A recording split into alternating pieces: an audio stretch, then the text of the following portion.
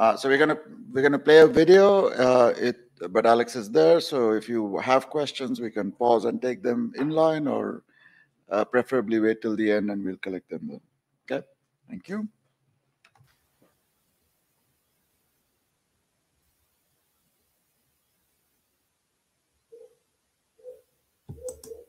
Yeah. Hey everybody. Welcome to my talk about bringing network and time together using Linux tracing. My name is Alexander Aring. I work at Red Hat on the Linux kernel distributed log manager, which is mainly used by GFS2. It's a cluster file system, and it's using DLM log manager to control mutual access to a shared block device between different machines. So what you can expect from this talk. You can expect that I give you a very short introduction into time synchronized traces, what that means and how you can get them in Linux.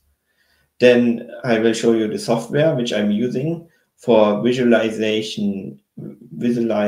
distributed log manager protocol, which is a networking protocol. They exchange messages and machines which using these logs getting into different states. You can see that very easily on this in a timely manner on a graphical viewer. Therefore, we're using software like trace-cmd, which is the official upstream user space tool for the Linux tracing subsystem. Then we're using slog2 SDK, which is written in Java tracing framework originally for MPI applications. I'm not sure if you are familiar with MPI. MPI is Message Pathing Interface. It's the Boost library has an implementation of it.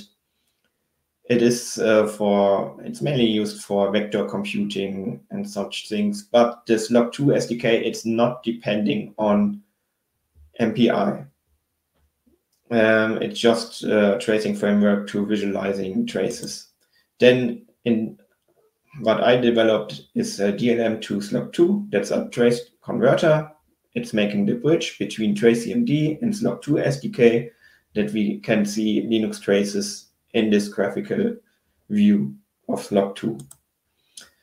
So, however, using slog2 is SDK is optional. That's a piece which is a module which you can put out of it.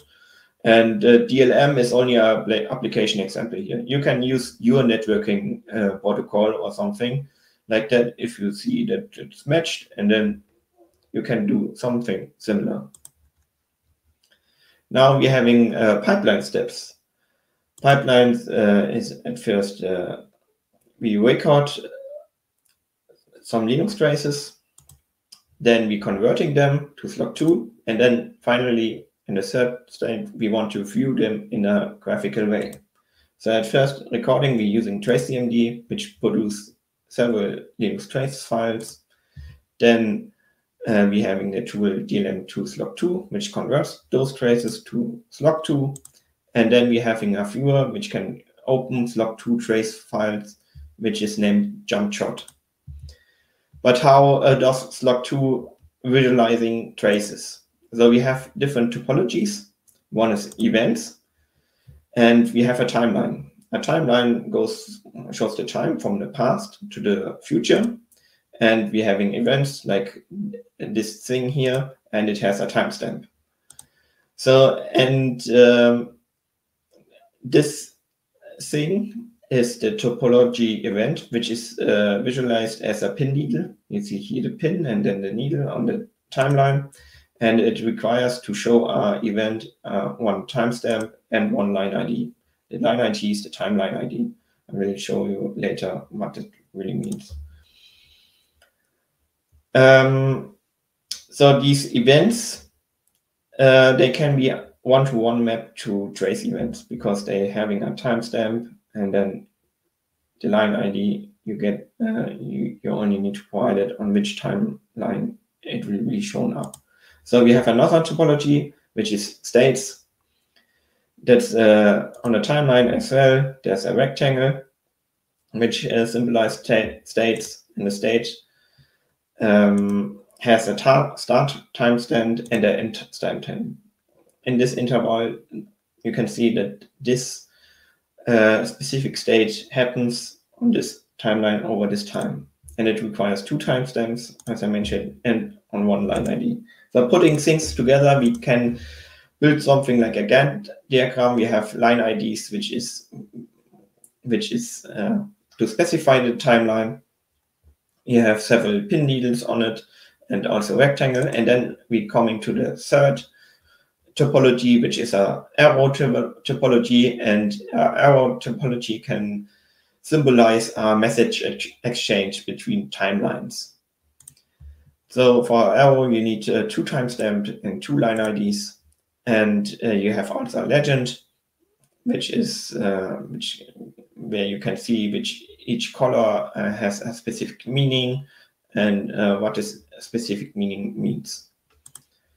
So, but let's get into tracing, as I want to give you a little bit about local tracing without multiple machines in a network. So what I show you here is that in the reality, the clocks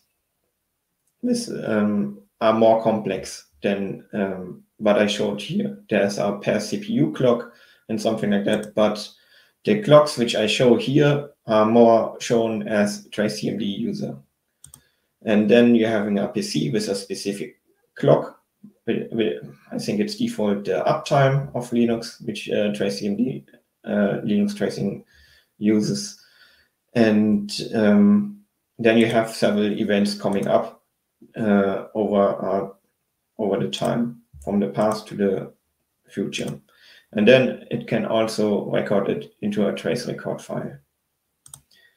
But what means time synchronized tracing?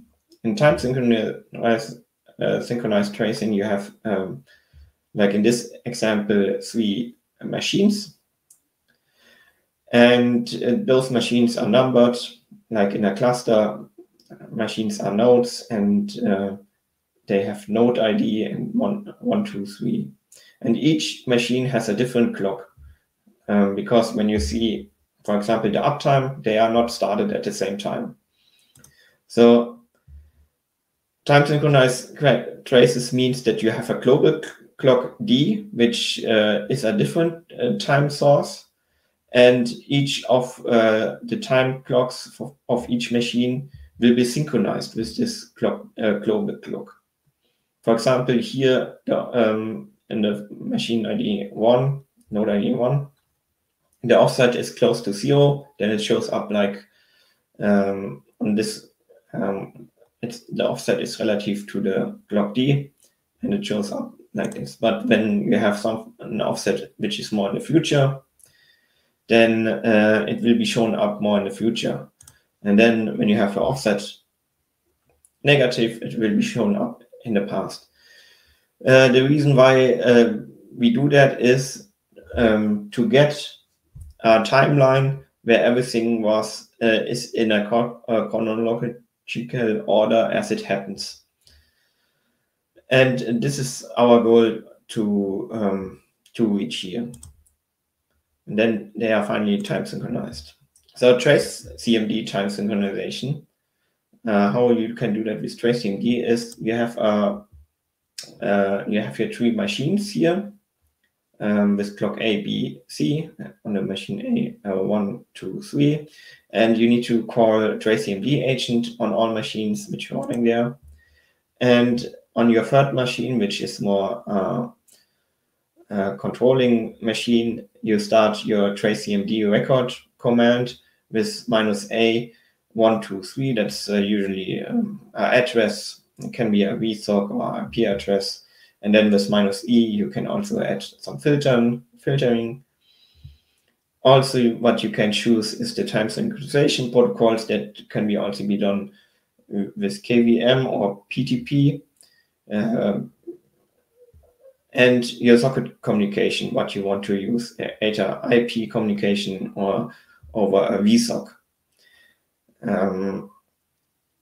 If the general rule here is, if you have virtual machines, just use KVM and VSOCs. and everything else on a real machine use PTP and IP, because you cannot use them on a real machine, and KVM and VSOX are usually faster. So everybody records their trace events, like here the yellow and the green and the blue. And on your controlling machine, you can hit second, Control-C, and then it will generate trace1det and trace2det and trace3det for every of your machines, and it has as metadata the mentioned offset before, which is your time synchronization offset to block D. So next slide notes. We close the chapter now about what time synchronization is and how to get them. Every timeline shown in the next slides are time synchronized, and we don't mention anymore the offset. And we will look now how we can use it with the networking protocol DLM, the Distributed Log Manager. So the Distributed Log Manager, it's a networking protocol. It's exchange message. It's this in a cluster.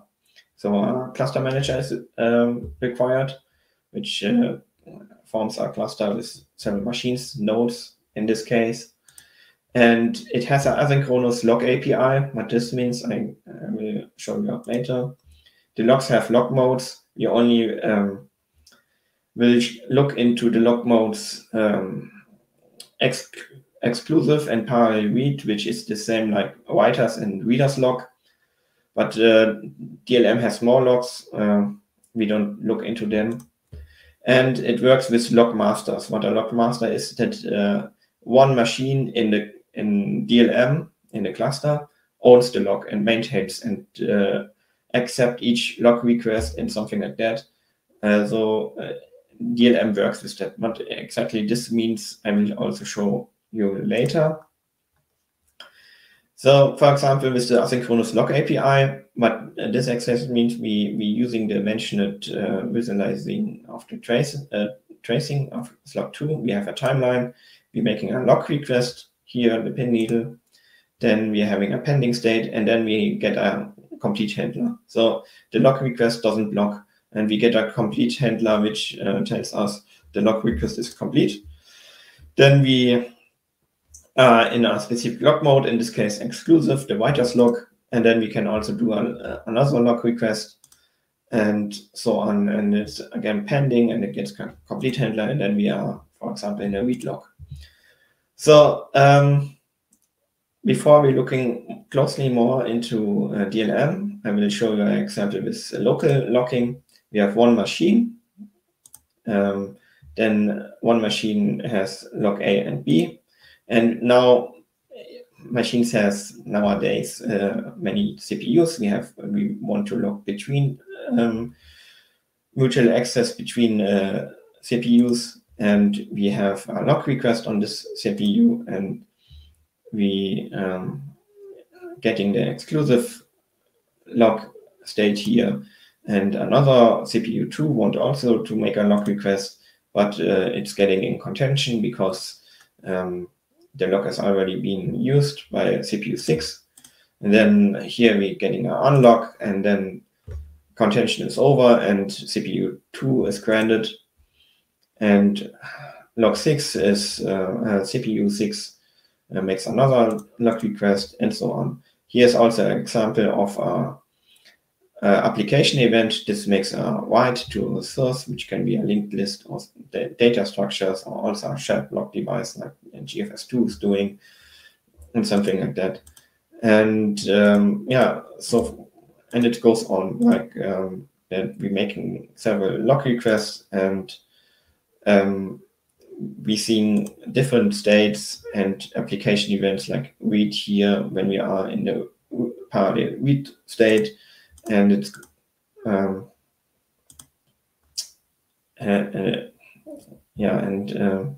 it will be visualized as the mentioned topologies.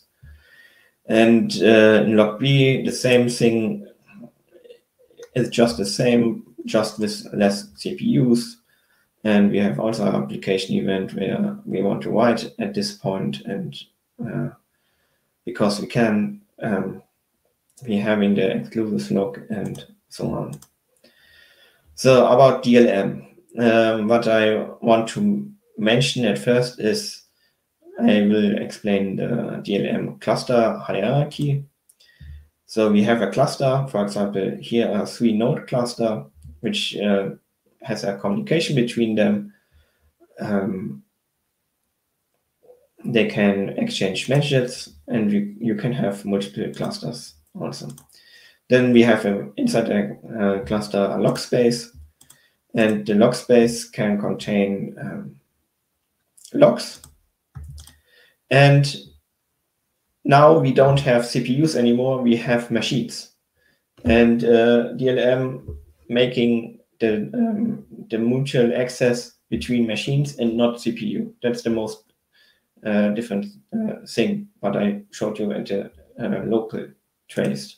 So we're making a log request there, and then it's sending message. Here's the arrow topology, which I showed, and it's message exchange to the log master, node 2, because it's the log master that need to talk with the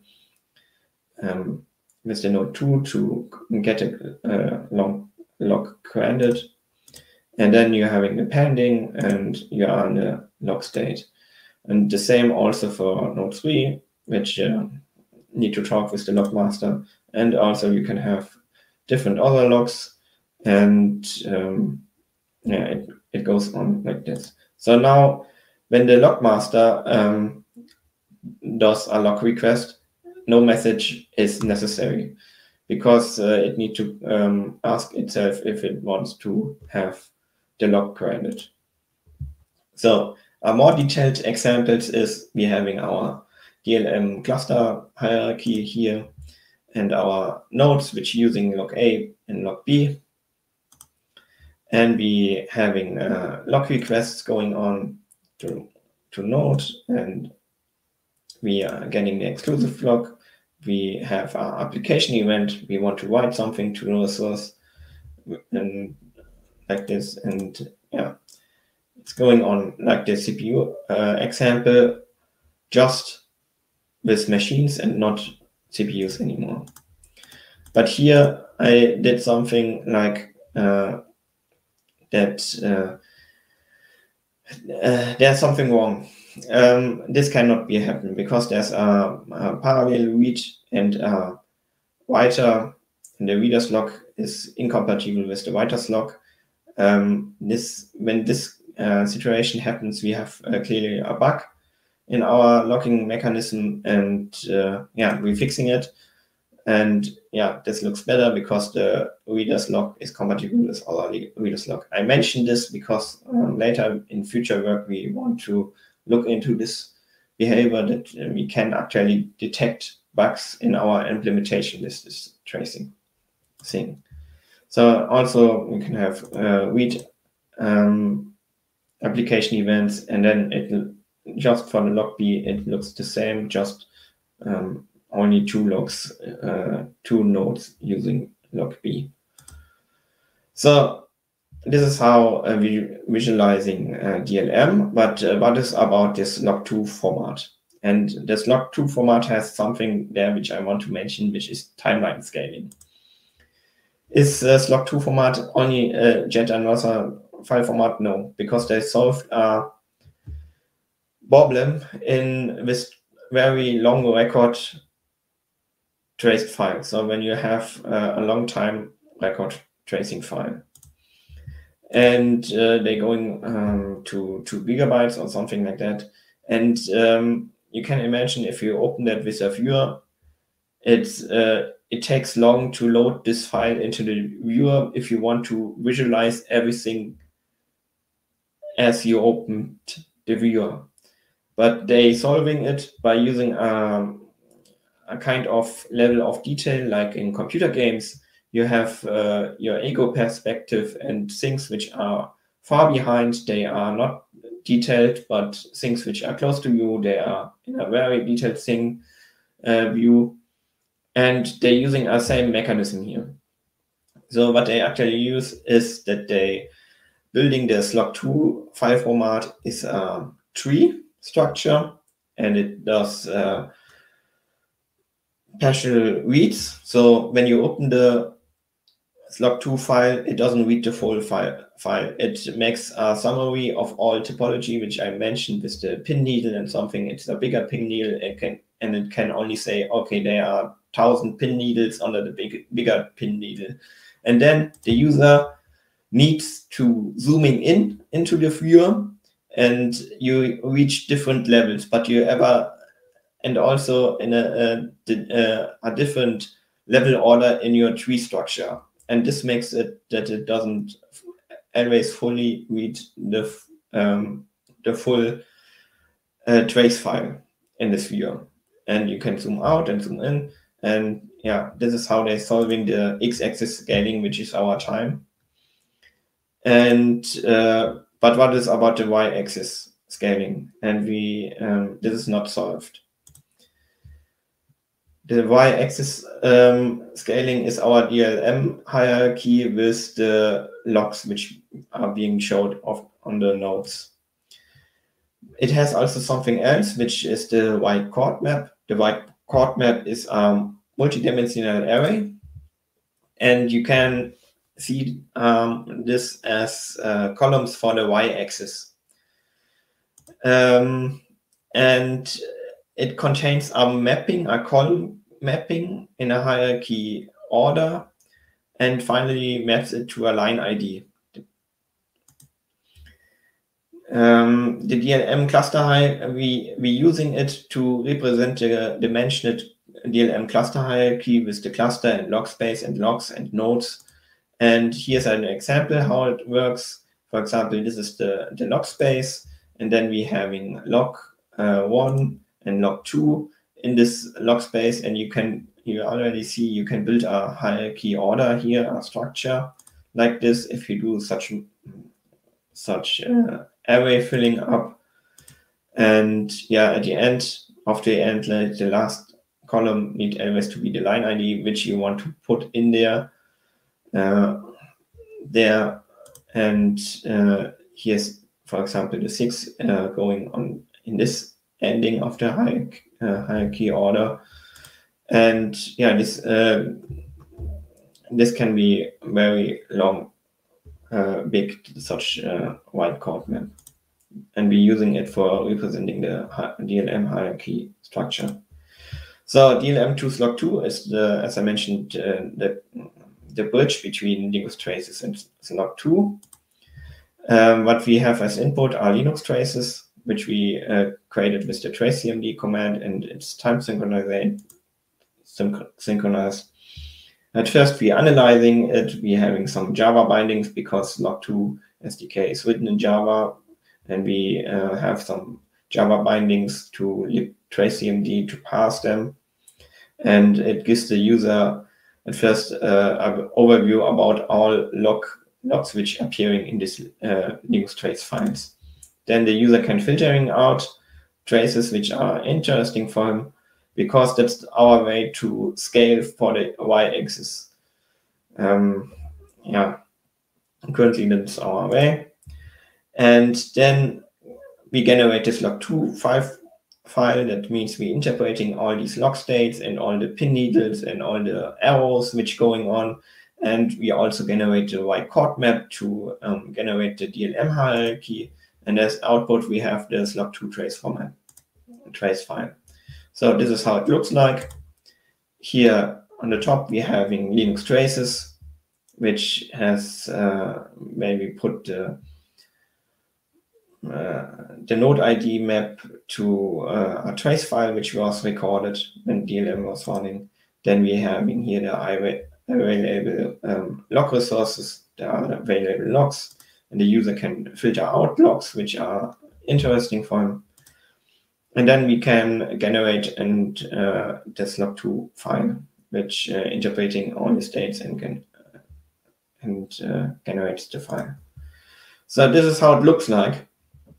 The good thing how it looks like is that it looks like, as I mentioned it earlier, in this presentation about the pin needle and the rectangle state and the arrows. We have here the legend, which looks a little bit more complex that I showed you up here in this presentation, because of course DLM is more complex than I showed you. Then we have the white chord map here on the button, which says log space resource, resource, that's the log, and the node. So we're having the log space here. So this is a log space, and we're having the specific log, and then we're having the nodes which using the specific logs. And here we're having the timelines, which are blue, and the events, which are the pin needles here, for example, the complete event, and then we are having the exclusives log here state, which is the rectangle coming up.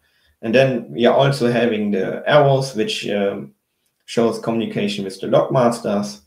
And yeah, we can visualize our log protocol in such a way. Here's an example of a non-zoom preview, and this is exactly what I mentioned.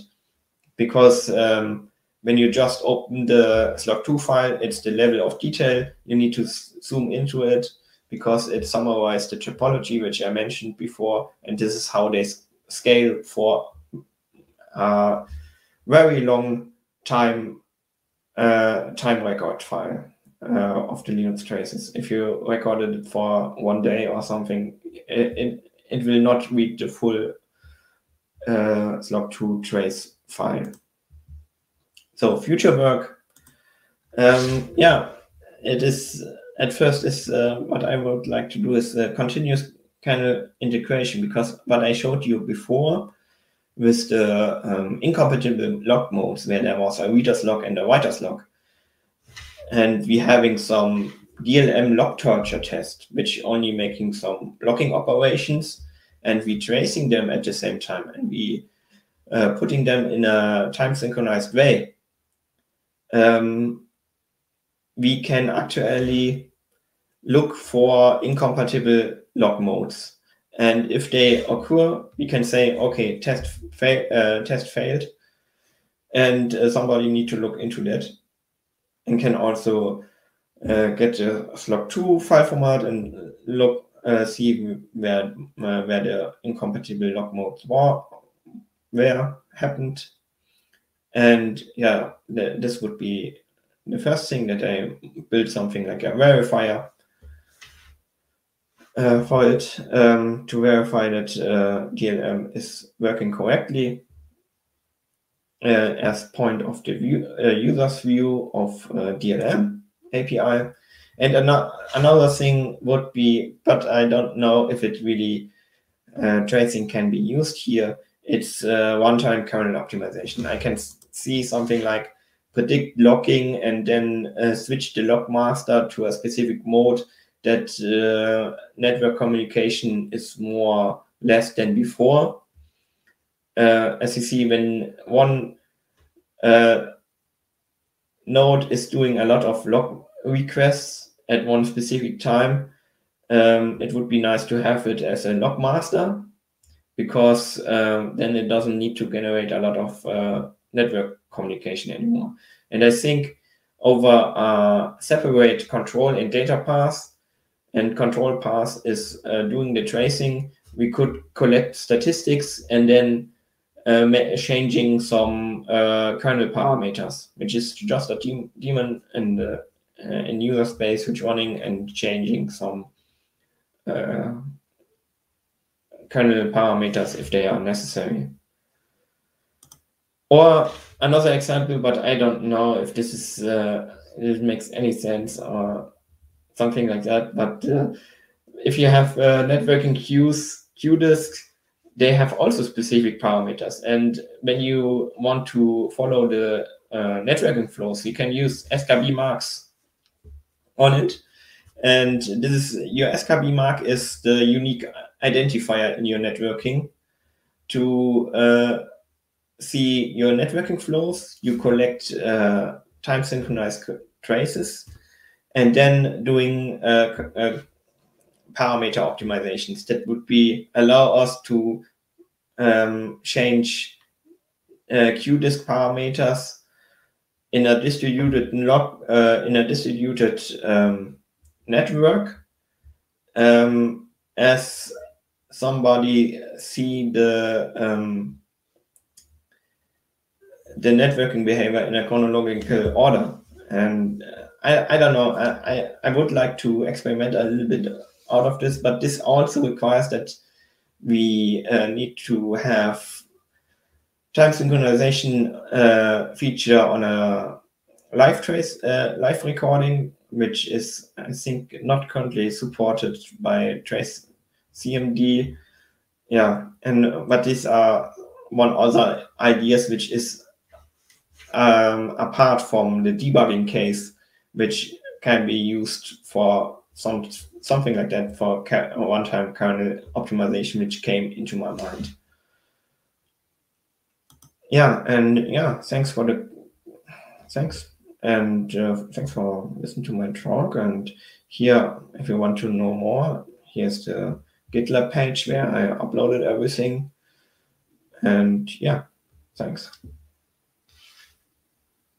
Any questions?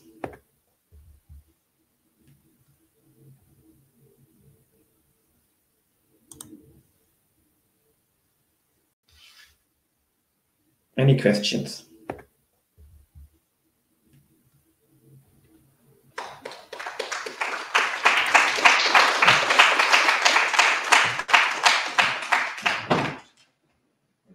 Alex, you're live in case you wanted to add anything, Alex. Yeah, thanks again for listening to my talk. And you can write me emails if you are interested into that. I can answer your questions, or now if you have some questions. Yeah, could we get a mic over?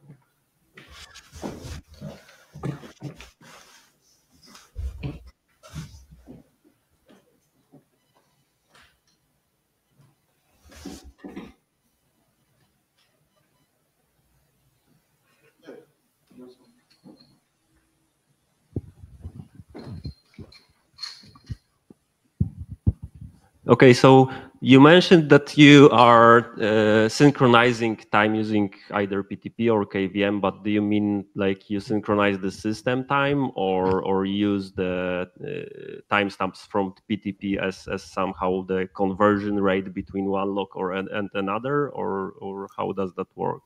This is very specific to trace-cmd. And what I think is they're using the uptime at first, and then they're making doing I think it's the first uptime which they get, and then they calculating the offset of it. But what you can do is, I think they can also put the time of date in as metadata into the Linux trace files. And I guess if you want to have your own behavior there, then you can send it upstream to trace-cmd, and they look into that what they want. But currently, it's the uptime of. Okay, so they use basically the clock monotonic, and then they translate or convert it somehow to the time scale, the universal one that comes from either the PTP or KVM clock, right? Yeah, they have different kind of clock sources, but that is only, as far as I understand, the method of how you want to time synchronize your traces. But the actually time stamp represented, it's very trace-cmd specific. Yes. Okay, and for logs, do you also use the timestamp somehow, or you just communicate and do they have some expiry time, or you just need to unlock them after you are done? For the logs, there's actually a null log, mode, which is an unlock mode, and you can also unlock a lock. But this has something to do with dealing with the lifetime of a lock, because when you're using the null lock, it's still alive. But if you unlock a node, then it will be in a garbage collector and will be freed up. But we don't have any time synchronized tracking in the DLM protocol yet. But Okay. Okay, thanks. Anybody else? Let me just check on the bridge. So if you're more interested about time synchronized traces, I mean, trace-cmd is open source. You can look into it. And they're having this feature recently added.